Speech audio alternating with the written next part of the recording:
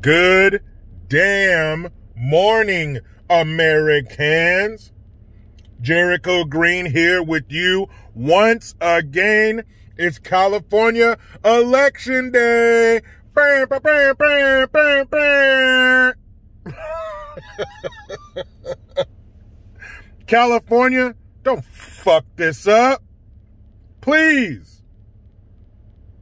This is our chance to get this tyrannical idiot, this slick back demonic piece of shit out of office. Here is our chance. It's been served to us on a rusty platter, but it's been served to us nonetheless. What are we going to do?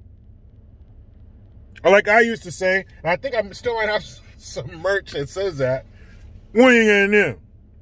California, what are you going to do?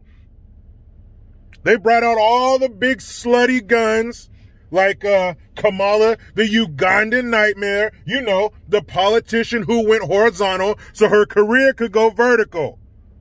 She came back to her old stomping grounds of California where she used to pick gray pubes out of her teeth from Willie Brown. She came back to campaign for this dummy. She's a vice president of the United States. Yesterday, pulled out an even bigger gun. He probably didn't know where he was, but they brought him out anyway. Biden is perverted. Our grandpa in chief was out here in California campaigning for Gavin Bang Your Wife Newsom to keep his job. Yes, the same president of the United States who has Afghanistan on his hands and the pandemic on his hands and our economy on his hands. But he carved out time to come out here and campaign for Gavin Newsom. What a piece of shit. You couldn't do a video? You couldn't do it till, hey man, I'm busy. I got a lot of things going on right now. Here's a little 30-second clip. They could have put up a backdrop so you couldn't see that he was in a nursing home during a pudding party. Why didn't he do that? Now, am I wrong? Are presidents, like, they just have these schedules and no matter what's going on in the world, they have to do certain things? Or does the president have the power to say, no, I'm not going to do that because I have more pressing issues. Here's a little video. Nope, he came out here. So what does that tell you about the other things going on in this country? Are they as important or less important than him coming out here to California for a day? Whatever, they did it. But today's the day, people. I've already voted. I turned my ballot in person. I did not trust the postal system. Of course, you all heard about a couple weeks ago, they found a guy with like 300 ballots in his car with guns and drugs. And then a couple days ago, they were having problems with Republicans showing up to vote and them telling them, oh, I'm sorry, you've already voted. Well, how the fuck is that if I'm standing here in line to vote? This is no surprise. They are trapped animals and they will gnaw their own paw off to get out of it. Meaning they will do anything they can to secure and hold on to their power. Even if they allow our state to fall into the depths of shit and filth and poverty. I could take you to a part of this town right now. You better not walk around barefoot unless you want hepatitis. B or C, take your pick. But this is who, like I showed you, people right down the street from my house. Matter of fact, there's a dummy right across the street. You can barely see the sign, or I turn around and show you, with signs that say, vote no on the election. Vote no on the recall. The dummies are alive and well. We need to combat them. Today is our opportunity. So the question is, what are you going to do with your opportunity? Hopefully the right thing. Hopefully I will be getting back on this phone tomorrow telling you about the wonderful victory of Larry Elder.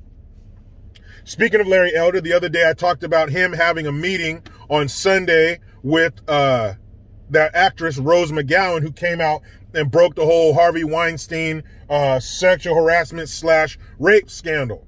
She was a victim of his as well. Of course, when she came out saying that, immediately blackballed, blah, blah, blah. But the interview that they, well, I wouldn't call it much of an interview. It was more of a press conference. But it was about 45 minutes long, so I didn't watch the whole thing. But I did watch the part about her saying that Gavin Newsom's wife, you know, the same Gavin Newsom who's up for recall today, his wife called her and asked, was there anything they could do to make her happy? Meaning, what can we do to keep your mouth shut about this? But this is the same Jennifer Newsom. I don't remember her or her other, she has some hyphenated bullshit name. But this is the same woman who didn't want to be called the first lady. She wants to be called the first person, the first partner of California. She's so concerned about people's feelings and believe all women that she got on the phone to try to keep one of these women quiet to allow this pervert to reign. This is what we're up against. What's California going to do? I think we know probably what's most likely to happen. California's going to drop the ball. These stupid granola-headed dirt fuckers are going to vote to keep this piece of shit in office. That's what I think. That's the realist in me. That's the shredded wheat side in me. Remember that commercial? As a kid, you had the frosted mini wheats, and on one side wasn't frosted. It was just the wheat. And that was the serious side. It was like some guy in a suit. And the frosted side was a little kid wearing the guy's suit. It's too big on him because the frosted side just want to have fun. Well, the wheat side is telling me that California's going to fuck this up and we're going to have Gavin Newsom. But the frosted side is telling me we have a chance, people. Let's not drop the ball. You don't even have to vote for another person. Larry Elder just needs about 19-20%. What we have to do is vote yes on the recall. That's what's going to get Newsom out of office. So who's going to win? The wheat side or the frosted side? I guess we're going to find out.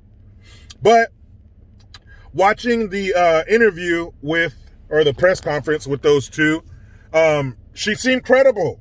I mentioned that before, just seeing little clips here and there, but hearing her speak, you know, what I watched 20, 30 minutes of it, she seemed credible. She didn't seem to be lying. I hope she was. She probably wasn't. Harvey Weinstein is a fucking pervert. Gavin Newsom and everyone in his orbit is a piece of shit. So she probably did do that. I believe it.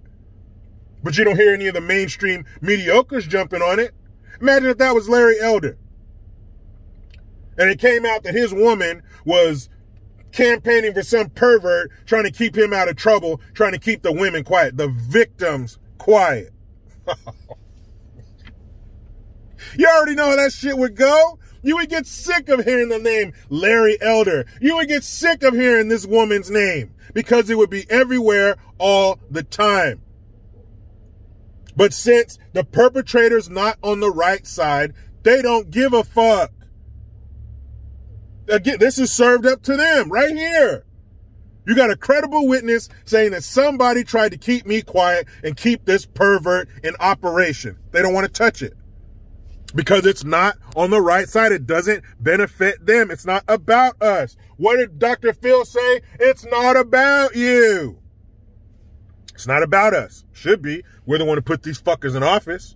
But we shall see. Today is the day. Tuesday, September 14th, 2021. What is California gonna do? We're gonna find out.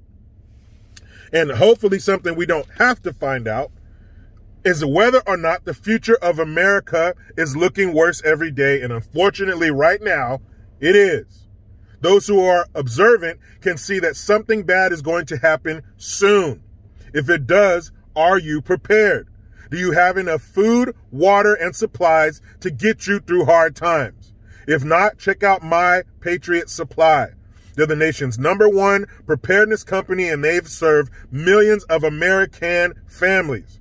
Right now, you can save 25% off their popular 4-week emergency food kit, which will keep you well fed with 4 weeks worth of breakfast, lunch, dinner, drinks, and snacks, totaling 2,000 calories a day. This food stays fresh for up to 25 years in proper storage, so it will be there when you need it. In fact, you might need it sooner than that. So don't wait. Go to preparewithjericho.com and claim your 4-week emergency food kit. You'll save 25% if you act now. That's preparewithjericho.com. Don't wait. Do it today. And I tell you what I'm about to do. I'm about to get in here with my beautiful wife because my kids are at school. But you know how it goes. I try to be done with the left, but they just won't let me. Please subscribe. Hit that notification bell because every time it rings, a piece of shit lefty cries. Make sure you get on JerichoGreen.net and click that link tree. I am I'm not Jericho Green. I am Jericho Green. Man, I'm out.